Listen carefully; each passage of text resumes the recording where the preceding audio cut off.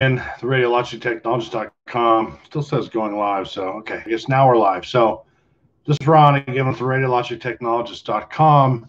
Thanks for coming to my YouTube channel. I got another question I thought I'd answer real quick while I had a quiet house. I have Goldies44 commented, "Hello, I'm going into a dual modality rad tech program next fall, and I'm wondering if you think it would be beneficial to gain exposure working as a technician assistant in the meantime." So, Goldies, a couple questions first, and I'll give you answers to both so I cover either one. Let's see if we can aim this down a little bit. And with the camera. The fact that you use the word technician first makes me wonder what exactly you're talking about. Although I've got articles on my blog, the radiologictechnologist.com, explaining the difference between technologist and technician.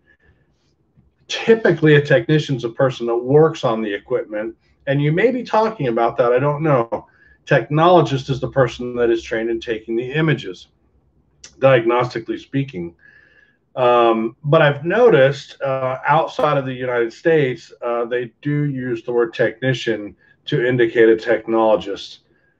So my guess is you're probably referring to the person taking the images, and therefore you're asking, would it be beneficial to be a rad tech aide or a radiologic assistant before going to your multimodality school?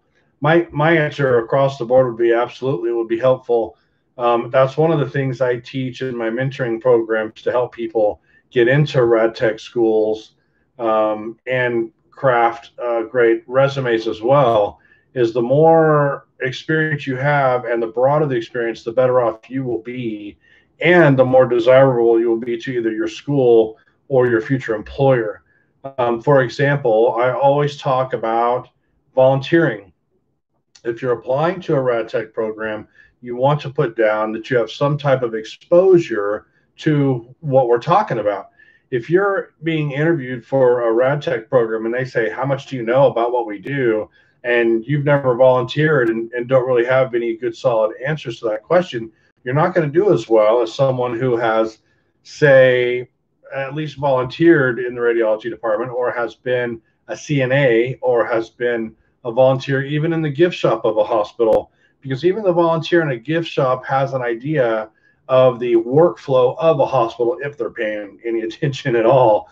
I mean, it's at least minimal to say that I volunteered in a hospital environment. I understand the greeting at the door, and the patients come in and get routed to different parts of the hospital depending on if they need laboratory work or x-rays or to see a physician in their office. It's good to have a general overall understanding of how the hospital works.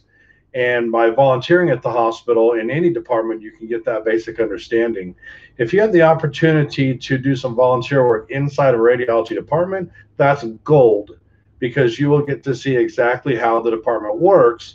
And that is very beneficial for the interview process in the rad tech program. But also in your case, since you're already accepted into a program, it would allow you to see the workflow inside the department, which you will eventually be doing yourself.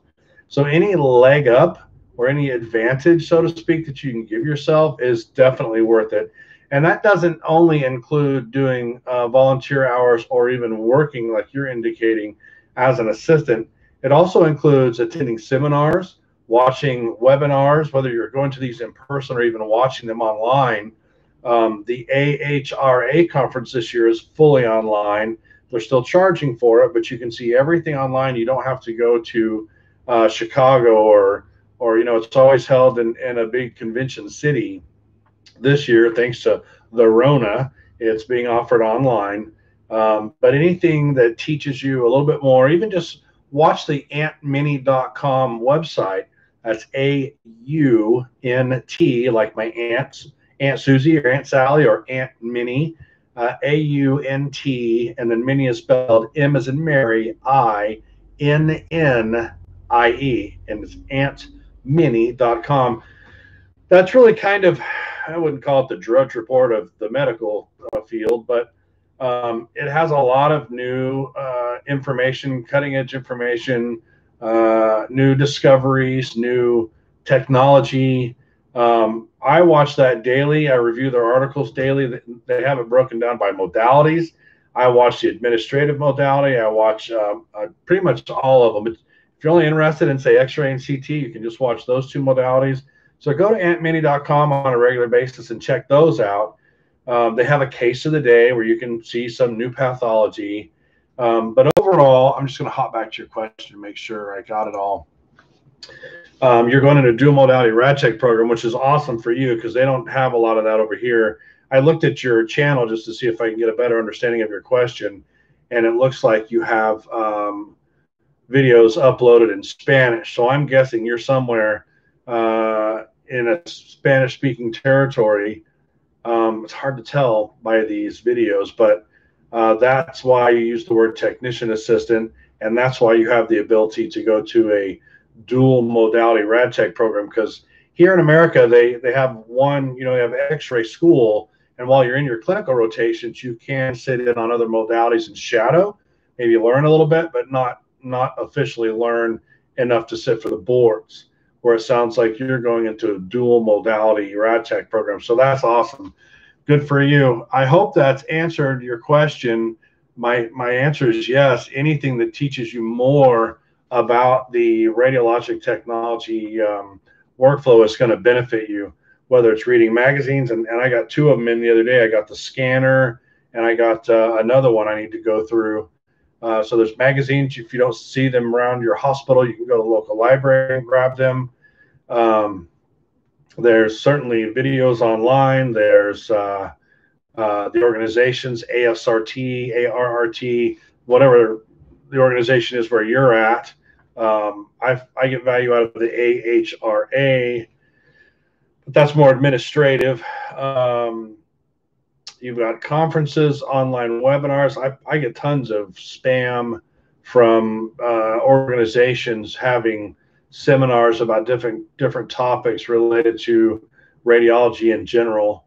You can also join the Facebook groups. There's a good 8, 9, 10 Facebook groups specifically around radiology, which have their fair share of spam, unfortunately. But you can go to mine. I have a group on there called the Radiologic Technologist Group.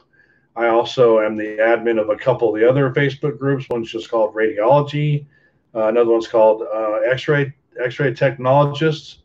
But you see a lot of questions on there, a lot of Q&A. You see, somebody may ask a question about how do I get the best spot film on my cervical or upper thoracic, and you'll see 50 people answer with how they do it, or swimmers, or an L5S1, or whatever.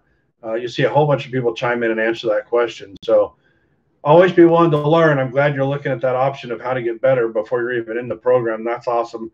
Don't forget, on my website, I have a whole bunch of articles on how to be better at studying, how to study better, how to get more out of it, how to learn more. I'm sitting at around 95 articles at this point, over 200,000 words, I'm pretty sure, on the blog itself, plus the 40 plus videos on this YouTube channel and a couple of podcasts. So lots of stuff out there you can review. And if this helps, make sure you hit the thumbs up button and subscribe to the channel so you can see when I put out more stuff. Watch for my giveaways. I gave away a fully posable study skeleton about 2 weeks ago, and I'll be having another contest coming up here pretty soon. So I hope that answers your question. Thanks for leaving it. Have a great day.